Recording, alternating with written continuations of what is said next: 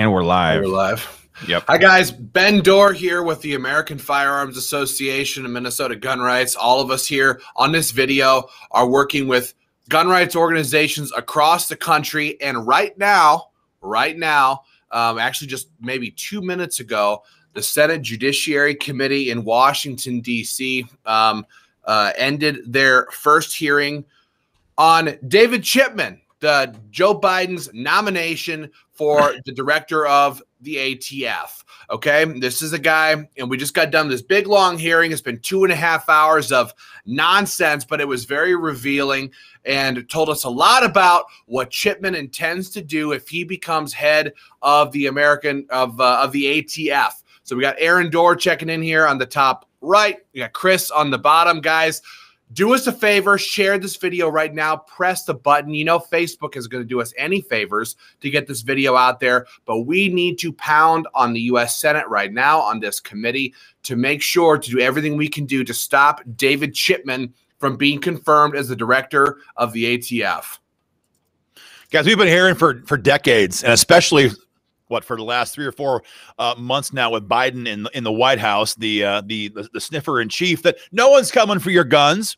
You guys are all hysterical. We're not trying to come for your guns. We're just trying to make some small adjustments around the edges. But if you watch today's hearing, even for a moment, you know that this guy, he's a madman. David Chipman is a true madman, tyrant wannabe who is lusting over the ability to terrorize gun owners with the power of the ATF. This organization has only ever done that. They've terrorized gun owners and they've armed Mexican drug cartels. Don't forget that part under the Obama administration. And these guys are hoping to put this little thug tyrant in power to terrorize gun owners. And if you watched a moment of the hearing, it's very obvious that look at that photograph. Look at that face. Psycho. That guy wants to terrorize gun owners. And he made that very clear in all of his comments. I mean, Ben, you were the one who was on point on most of this broadcast this morning, the hearing. There's not a single gun control bill that they talked about this guy doesn't support. Mm-hmm. Yeah, I mean, they always try so hard to sound reasonable. One of the questions he was asked was, David Chipman, is there any stance that you take on Second Amendment issues that is out of line with what the American people think or believe? And he goes, no. And then they go, Mr. Chipman, do you believe that all AR-15 should be banned? And he goes, yes. Back to back. This guy, and you can see it all over his face the entire time. He was enjoying this. He's looking forward to this. And like I was saying a few minutes ago, right out of the gate, Dick Durbin is thanking him for stepping up and doing this, thanking him for getting involved. And then he goes on this big fan fest on Chipman. He goes, oh, hold on to your seat, buddy. Those gun owners are really coming after you. They're lying about you and what you did during Waco. And he starts falling all over this guy as if somehow David Chipman is the poor lost soul who's getting beat on by gun owners. This poor little bureaucrat is the one who's being mistreated by the gun owners. Well, 2.5 hours later, it's very clear. He said, I'm going after the gun manufacturers, and I'm going after gun owners before they can commit crimes. Yeah. You guys, so today was this Senate confirmation hearings. What we're asking everybody to do right now, you will see in the pinned comments of whatever page you're watching this on right now, you will see there's a link right there for you guys to send emails to your U.S. senators who will have to vote yes or no on this freaking commie bastards nomination. So especially right now, we're asking everybody, get involved, take action right now, because every single congressional staffer on the Hill knows that this very controversial hearing just got over, and they're all watching their emails. They're all looking for feedback to see what's the reaction from gun owners, how organized are people. So we're asking everybody right now, click those links, those pinned comments that you see in all the videos that you're watching right now, and fire off those emails to your U.S. senators immediately. And also, after you're done, this link is universal. Send it out to your buddies. Send it out to your buddies and say, hey, this guy is everything that's evil, is everything we've all been talking about since 1994. And let's get our U.S. senators to vote hell no on this son of a bitch. And that especially goes true if you have a Republican United States senator. I mean, let's just not forget, David Chipman didn't just parachute into D.C. today. The guy has spent 25 or 30 years in the business of terrorizing gun owners. 25 years at ATF, including the Waco tragedy, where he stood on the ground on top of the charred embers with dead bodies in the background behind him, posing for selfies. And then for the last 6 years, once he finally left the ATF, he's worked for, in case you don't know, drum roll, Everytown for Gun Safety, and then currently Giffords Gun Control Organization. This guy is literally been plucked right out of the gun control crowd that helped to try to elect China Joe Biden. And now he's the guy they're going to put in there to destroy the Second Amendment and terrorize gun owners. So there's no pretense left. They're not trying to be objective. They're not trying to say, oh, he's the most qualified for the job. BS. So if you're in a red state or even a purple swing state with a GOP senator, they need to stand up and be counted on right now. If you're in Iowa, of course, which has been where we've done a lot of work in Iowa since we got going with Iowa gun owners, Chuck Grassley is the ranking member. That means he's the #1 minority member on behalf of the GOP. Chuck Grassley will dictate much of the tone that comes from the GOP in this entire process. And I got to tell you, I didn't see much out of Chuck today, and there was hardly anything. Yeah, there's virtually nothing. He asked one question. He asked a question about why the ATF hasn't given him some papers that he was requesting, and how they had responded with some bureaucratic nonsense. It had nothing to do with gun rights.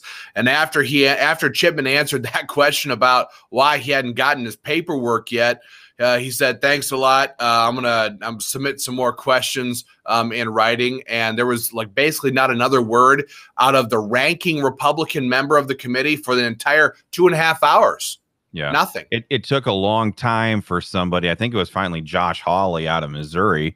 For those of you who are watching down there right now, it was him who finally started to deviate from the typical Republican line of questioning. They were all asking him questions about what he would do as ATF chief, his time as a previous ATF agent and stuff like that. It was finally Hawley who started quoting from him as in his capacity as the director for Giffords Law Center Gun Control Organization, and start hanging that around his neck. There's absolutely no scenario where any Republican should vote yes on this guy. It's the definition of letting the fox into the hen house. So if you're watching right now, especially in Ohio, Rob Portman, folks, you got to pound on him.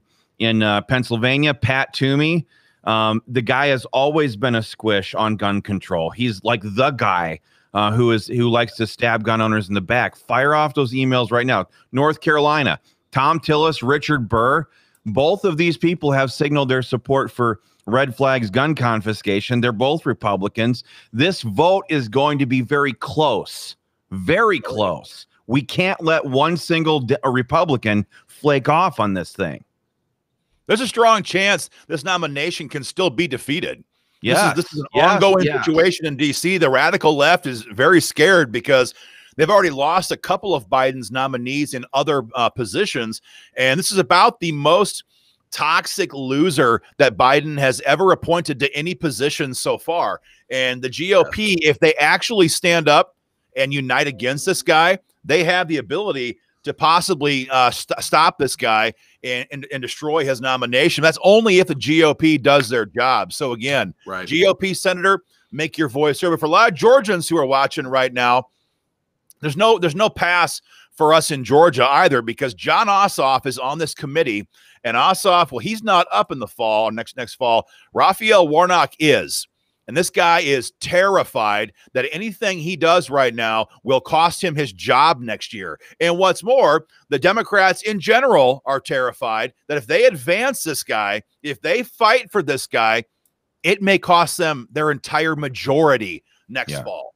And so there's a lot on the line right now. Well, that was made very clear right out of the gate, again, with what I was talking about a few minutes ago from the chairman. I mean, there was 5 different people on there to be confirmed, and the first thing right out of the gate was Durbin trying to run interference on Chipman and try to settle the score and set things straight on, you know, what his actual role was in Waco and what kind of person he actually is. They don't do that stuff unless it's become a huge talking point that they have got to mitigate. So what Aaron said is 100% true. These people are feeling the pressure. You could tell that the entire time it was Chipman was the main person that people were there to talk to and talk about. The others only got a couple of questions. It was all focused on Chipman.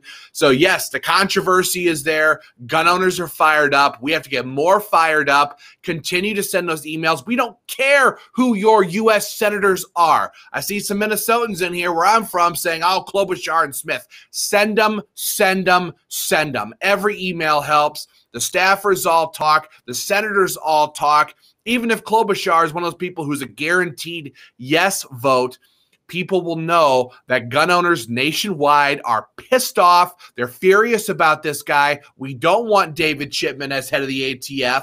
So send those emails. Do it now. And you don't know how effective or not effective your emails can be. It's been a few months since I've been in the Hart building, the Hart Senate office building. But the fact of the matter is that there's U.S. senators like Kristen Sinema or whatever her name is out in Arizona. There's West Virginia U.S. Senator Joe Manchin. If their office is across the hallway from Amy Klobuchar or Klobuchar, we have no idea how those people are talking. And if those conversations happen, like, holy crap, I mean, this thing really has the gun rights community unified in opposition against this guy.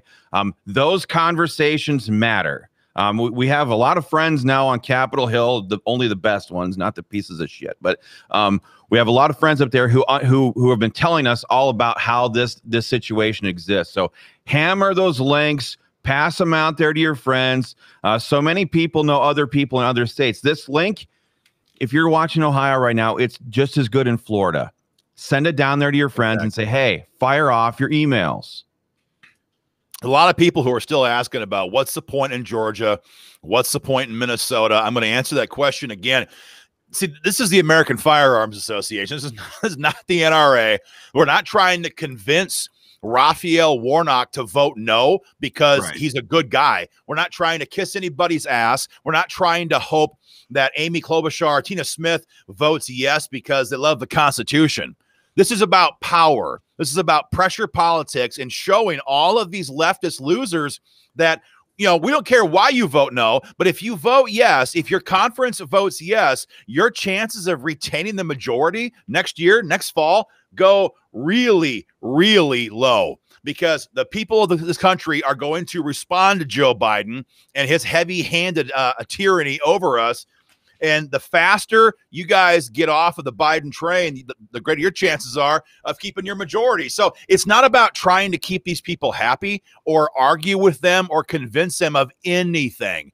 This is about putting the pressure to them as hard as we possibly can. Yep. So again, hit the links. Hit the links. That's what this video is all about, is getting you guys in contact with your U.S. senators today, right now.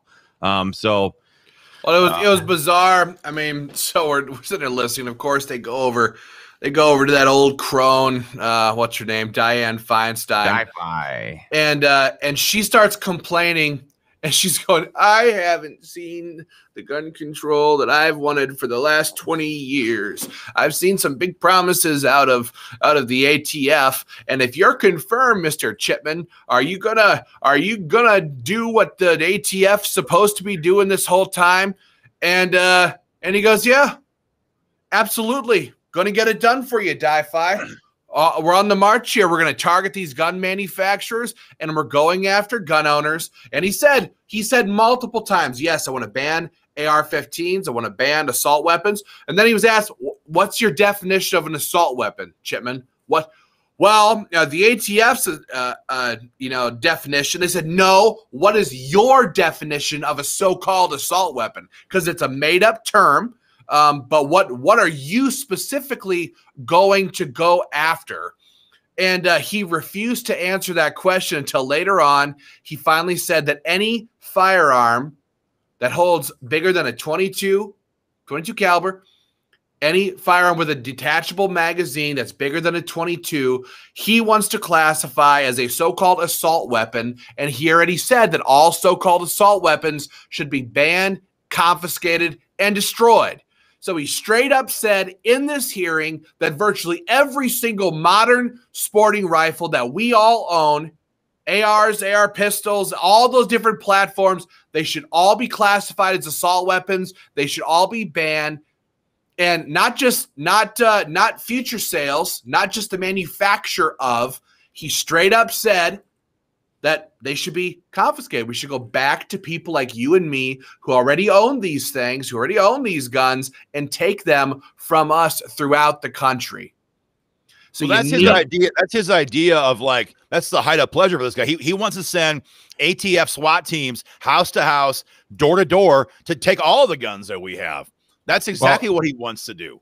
If you listened closely, I mean, there was all kinds of red flags that were going on during that conversation. I mean, in his interaction with Di-Fi, she was like you said, she was castigating him and the ATF for failing to deliver on her gun control dry dreams over the years. But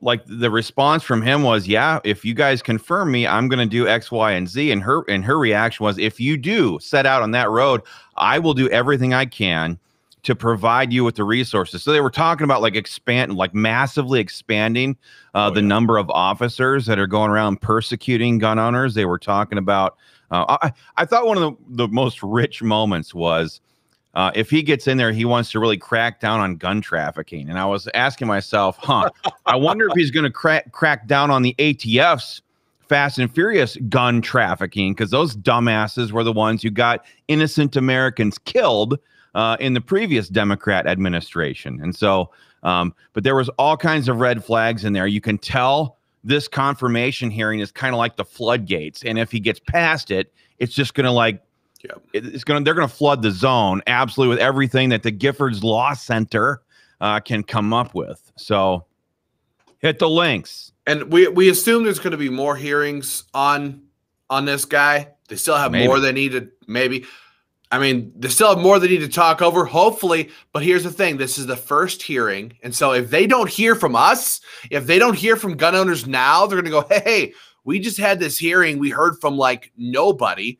Nobody cares. We're gonna confirm this guy. We're gonna get it done. If nobody says anything, they're just gonna confirm him, and that's gonna be the end of it. So you got to send those emails. You got to do it. Send that link to your friends, your family, everybody you know. Get it done, guys. We have got to do everything we can do to put pressure on these politicians to shut this down. Yep. There's definitely folks who are sitting here just they're kind of concerned. What what can we do, or what's the point? We had a stolen election, folks. Here's the thing: there's always more freedom that we can lose. There's always more these guys are going to try and do to us. If we don't stand up right now and unify and push back on this guy as hard as we possibly can, we're opening up the doors and we're telling Joe Biden, just, you know what? Do whatever the hell you want. Do whatever you want. So we can stop David Chipman. We can defeat this guy with enough pressure from gun owners. I don't care if your U.S. senator is a Republican. Of course, he needs to hear from you twice. But your Democrat U.S. senators as well, we're going to discuss this. They are not going to vote against this guy because they believe in the Second Amendment, but they damn sure might go and talk to Chuck Schumer behind closed doors, not on the floor of the Senate, and say, Chuck, dude, if we advance this guy, I'm done. Whether I'm Joe Manchin, I'm done. Raphael Warnock, I'm done. I can't afford this vote. Pull this guy. Find somebody else. Yeah. That's how this game is played in D.C. That's how this works. Only if they hear from enough gun owners. So take a moment, send your email. It's automatic. The email is pre-written. Punch in your address, hit send. It takes you 10 seconds. Well, I want to speak specifically to gun owners in Ohio and Pennsylvania right now. If you have friends in West Virginia, which is Joe Manchin territory, I mean, he's the guy. He is the Democrat who's been sitting there saying, no, I'm not going to vote in favor of court packing or expanding the Supreme Court. He's said, I'm not going to vote to end the filibuster and give the Democrats complete unilateral control of Washington, D.C. So if you have friends in West Virginia right now, since there's not a designated page that's watching this video right now, please send this link to them so that they can fire off emails to Joe Manchin. And I guess also if you live in North Carolina, that's not very far away from West Virginia either. So please, if you're watching any of those states and you have friends in West Virginia, let's target it. Let's work on that, everybody. I love it. Yes. Oh, by the way, if you guys like firearms suppressors, a lot of people have them. A lot of people love them. Yeah. Yeah. Here's another thing that he said, and he said this before he got nominated. So now he was really trying to backpedal on this. But I think this was a Reddit post of his. And he said the only people who would ever want a firearms suppressor are gun lobbyists and criminals who want easier access to dangerous weapons. That's what he said. This guy wants to take away your cans. He wants to take away your suppressors. Okay? He's going to come after all of those things. And there were a whole bunch of other comments he had made. He was on some radio show a while back, again, before he got nominated, and he was mocking and ridiculing all the first-time gun buyers. So, and we know who those people have been. They've been mostly African Americans, women, who have been buying all these guns for the first time during the 2020 nightmare psycho show that we all just lived through. And so all these people are buying new guns, and he said something to the effect of, if you're going to buy these guns, at least please hide it, on your prepper shelf behind your cans of tuna and the beef jerky, and please just don't take it off of there. And so he was just, oh, I know, it was unbelievable. And so that's what he was being asked. He said, how on earth can we trust you to be some level-headed head of this, head of the ATF here and take things in stride when you so clearly are an arrogant, condescending piece of shit who hates gun owners, who hates the little guy. He's an elitist piece of crap. And we got to shut it down. We got to shut it down. Yeah, I got tuna. I got beef jerky. Yeah, and I've got guns. And I'm a gun lobbyist. So what the hell's I did think the same thing. I was like, I am a gun lobbyist. So yes, I am one of those people who does like suppressors. So we got to get this thing shut down, guys. Send that email. Do it right away, please. Just don't forget, folks, this is not, to me, guys, this is not about policy at all. We're not here arguing anymore about the need for an AR. We're not arguing about the need for a 30-round mag, a 100-round drum mag, a 15-round mag. We're not talking about the need for 8% lowers, suppressors, none of that. We're not trying to convince anybody of anything at all. This is very simple. These people are tyrants. And they have been waiting and waiting and waiting for a chance to make slaves out of Americans. And this is their best shot. And they know it because they have no guarantee of keeping control of the Congress after election night 2022. And this is their big shot. And their goal here is not to tweak the edges. It's not to make small adjustments. They want to disarm and enslave the American population because they know this is not some third world crap hole. This is not it's not China. We're not some area where we're just going to fall down and give the government what they want without a fight. And they know they cannot impose their socialist communist agenda on an armed population. That is what's at stake here right now. There's nothing less than that going on. And let's not forget the obvious thing here. If the shoe was on the other foot, if I even hate to say his name, but let's say that Republicans had nominated Wayne LaPierre to head the ATF. The Democrats would not give a single freaking inch. It is time for the Republican Party to stop pretending that you can negotiate with these Marxist, communist freaking terrorists. So there's no condition under which, and no level of understanding, no level of questioning during these committee hearings that can allow a Republican to cross over that line and have a Giffords Law Center stooge, bought and paid for stooge, as the head law enforcement of the ATF. None. No negotiations with these people. They should be rejected completely because if the shoe was on the other foot, and we watched what happened under all 4 years of President Trump, right? The Democrats didn't let him do anything without resisting and blocking and opposing at every single step of the way. The whole Russian hoax. Kavanaugh, everything. Yep. We can't let Republicans sit there and be like, oh, no, I asked some really tough questions during that committee, and I thought his answer was... The guy is a freaking commie bastard. You don't put commie bastards in charge of a whole ABC, divisions of government. No. So... I agree. There we go. Hit those links, everybody. Share them around with your friends. If you're in these Facebook groups that are a dime a dozen, jump in there, drop this link. You can just copy and paste it right there from in the comments section. Drop it in your Facebook groups, send it out in your emails, and let's shut this crap down. So that's all we've got for today. Until next time, stay safe, carry on, take action, get mobilized. Share the video. Share the video. Exactly. All right, guys, we'll be back.